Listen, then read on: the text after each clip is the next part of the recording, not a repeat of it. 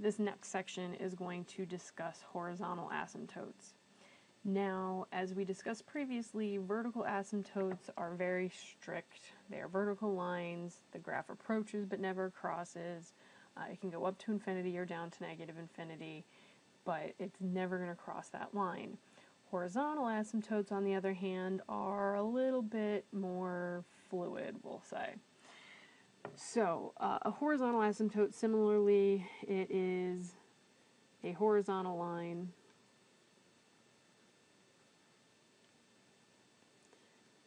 that the graph approaches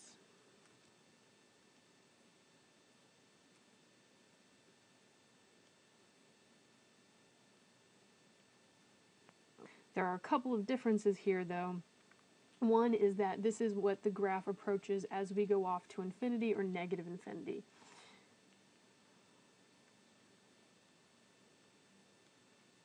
And the other difference is that it is possible for you to cross a horizontal asymptote. It's just kind of the trend that it takes as it goes off. Sometimes this is known as end behavior. I will talk about that a little bit more in one of the later chapters. But there are often times where a horizontal asymptote is just a line that it follows along. The way that we go about finding a horizontal asymptote is we go about by finding the limits. And we find the limit, though, as we go off to infinity. And if we have a horizontal asymptote, it will equal some number. It's possible that as we go back to negative infinity, we equal a different number or the same number a lot of times. And there are also what are known as slant asymptotes, which we'll talk about a little bit later when we get to conic sections. So again, horizontal asymptotes are more guidelines than hard and fast rules. Now, the easiest horizontal asymptote to find is when we have a proper rational function. And if you recall, a rational function, that's what we've been dealing with, they have that ratio as that root word, meaning fraction. So it is a ratio P of x is our top polynomial, Q of x is our bottom polynomial.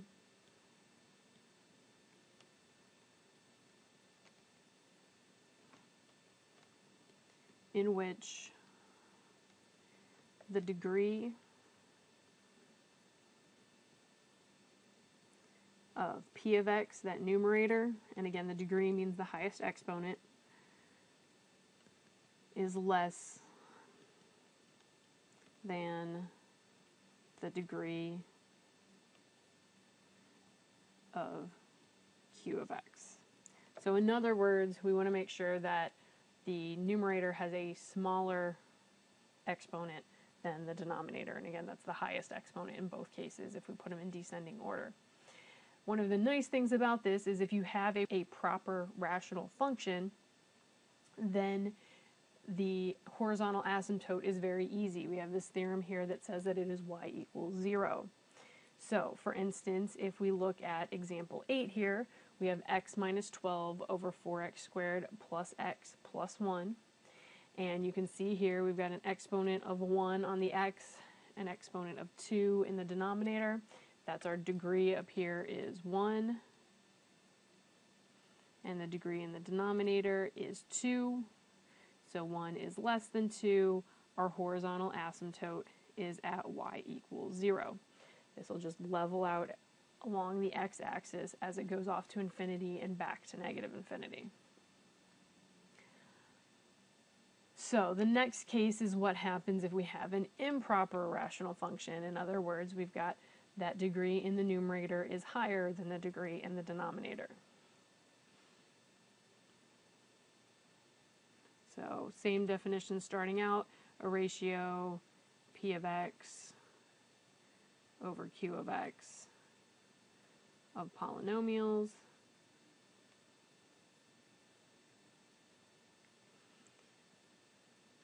in which the degree of P of x is greater than or equal to the degree of q of x. And since we have an improper fraction, we can either do long division or simplification, and after long division,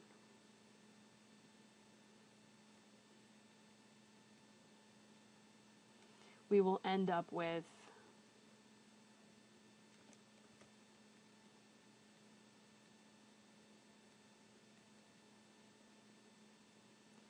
some function that is now reduced plus some remainder. And what we do with this f of x can tell us what type of asymptote we have as we go off to infinity. If that f of x is just a number, a constant, then we know that y equals b is just a horizontal asymptote. And one easy way to tell is if the degree of the numerator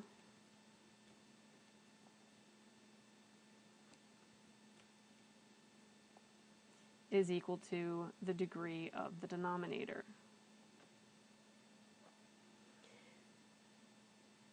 If that's not the case, then we might have another type of asymptote, or we might not have an asymptote at all.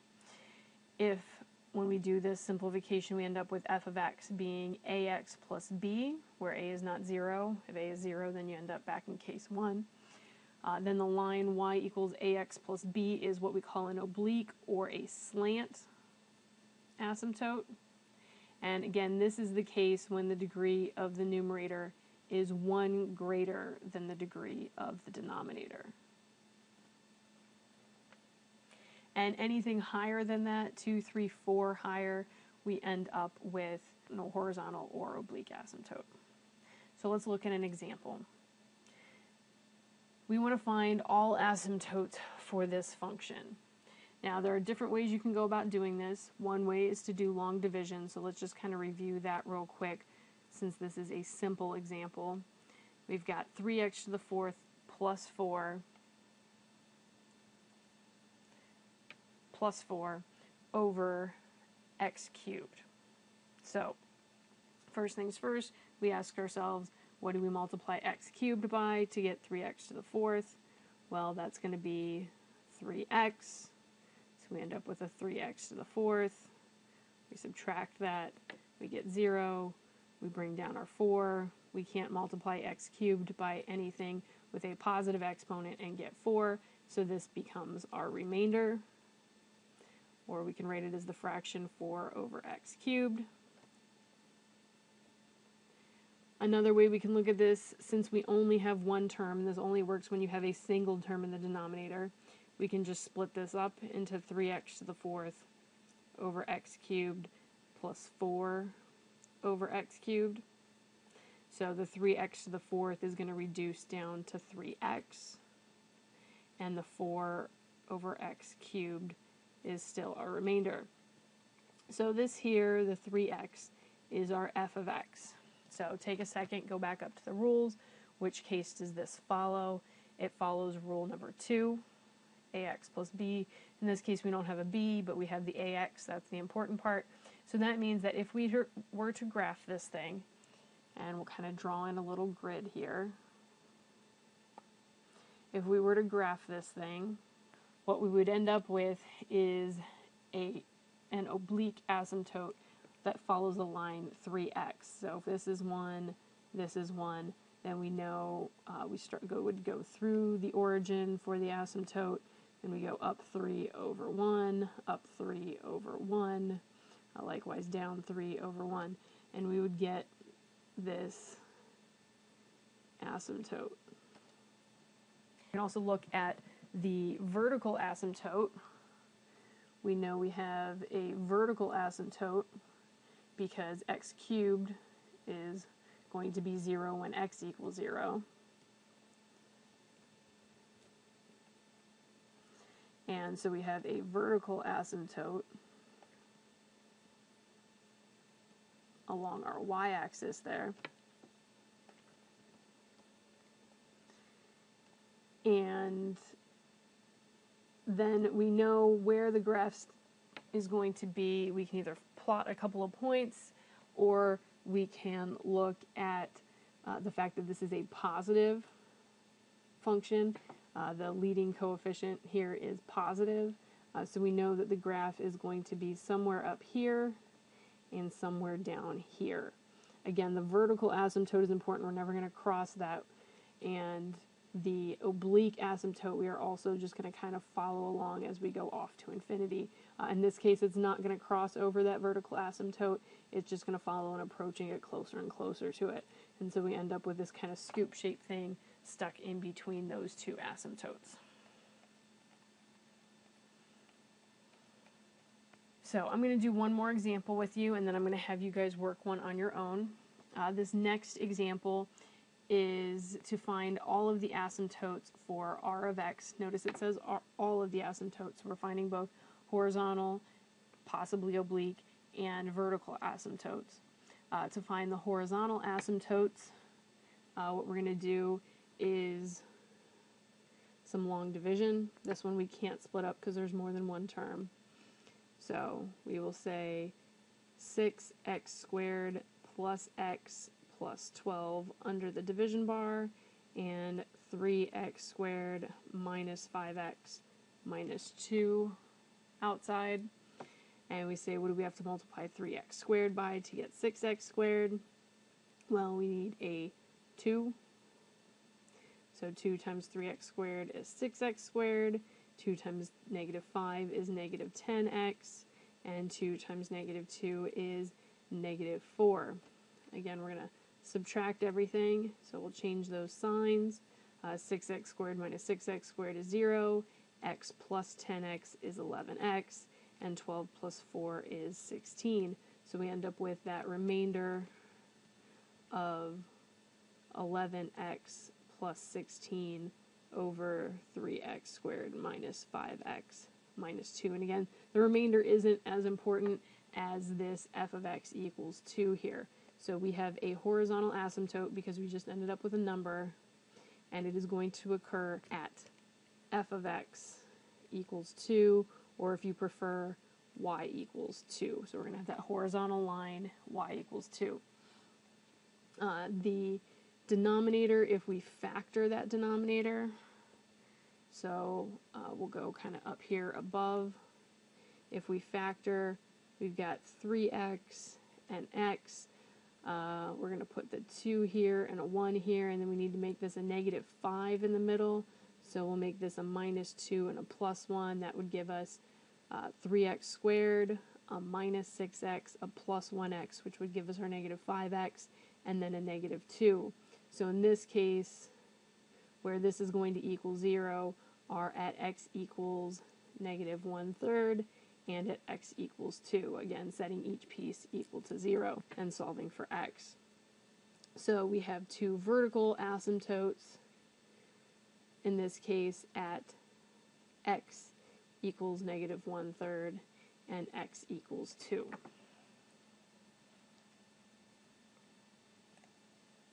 So if we wanted to check our graph, and again, this will kind of give us a guidance for how we would actually make the graph later. If you want to get out your calculator and see what this would look like, again, always make sure with rational functions that we put the numerator and denominator in parentheses. So we have 6x squared plus x plus 12. And we're going to close those parentheses, divided by open parentheses 3x squared minus 5x minus 2. And we'll graph that.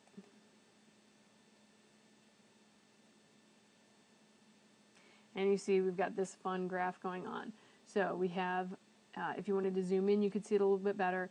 We have this line y equals 2, so if you hit trace, and if you hit, for instance, back quite a bit, you can see how it levels off. Your x values are getting lower and lower, but this y you can see is getting closer and closer to 2, and as you go off further and further, you'll see that it does end up leveling off to 2, or close to 2. Also, you can notice here that you have that first vertical asymptote at negative 1/3. So notice that you go from like this negative 0.2 is over here on this graph actually. You got the negative 0.4, and then as you keep moving along, you've got this next vertical asymptote at x equals 2. You'll kind of notice that x, you get like a half, 1.7, 1.9, and then it jumps over here. So you notice these values are very negative, and then you jump over here and you've got positive values, so it's switched over to this part of the graph. And as you move along, you can see it kind of coming down from there. So again, here's your horizontal asymptote at y equals 2, your vertical asymptote at x equals negative 1/3, and your x asymptote at x equals 2. So I want you to pause the video at this point and work out example 11, and then resume the video to see if you are correct. So this one was a little bit trickier, and if you were trying to do long division, because you'll see you needed to throw some zero terms in here. Again, you didn't have all of those terms between x to the 5th and x cubed and 9, so you need to fill those in with zeros, or at least leave the space open so that you don't mix things up. You should have found when you did the long division that you ended up with 2x squared minus 1, with a remainder of 2x squared plus 8. And again, if you need to pause the video here and look over any of that, please feel free to do so. In that case, we end up with a 2x squared, which is higher than that ax plus b, so we have no horizontal asymptote and no oblique asymptote. We could have also easily been able to tell that by saying that x to the 5th is 2 degrees higher than x cubed, so we're not going to have either a horizontal or oblique asymptote. Finally, if you factor that denominator, that's that SOAP rule, take the cube root of x cubed, take the cube root of 1, put those in the first set of parentheses, then you square x, put it here, multiply x and 1 together, put it in the middle, square 1, put it at the end, and then the signs are same s, opposite, in this case positive, and the last one is always positive. And so in this case, the only piece that's going to be equal to 0 is this x minus 1, which is going to be your vertical asymptote. You do not get a vertical asymptote out of this piece. It gives you imaginary roots, so you don't have to worry about that. You could plug it in the quadratic formula if you really wanted to check it, but you would see that you don't have any type of vertical asymptote there. Again, if you wanted to graph this, you can put it in your calculator. Again, parentheses for any rational function, so 2x to the 5th minus x cubed plus 9, close parentheses, divided by x cubed minus 1, and we go to graph that, and you can see it just kind of goes off there. You can see this vertical asymptote here at 1. It's a little bit hard to see, but you can kind of see it there. If you wanted to change the window slightly, maybe change the y min and max to negative 20 and positive 20. Again, that's under window. You can adjust the window. If you go back to the graph here, you can see how it shoots down there, and then it's coming from the asymptote there. But we don't really have a diagonal line that the graph is following as it goes off to infinity. So this concludes the lesson on horizontal asymptotes. The final video in this section will discuss continuity.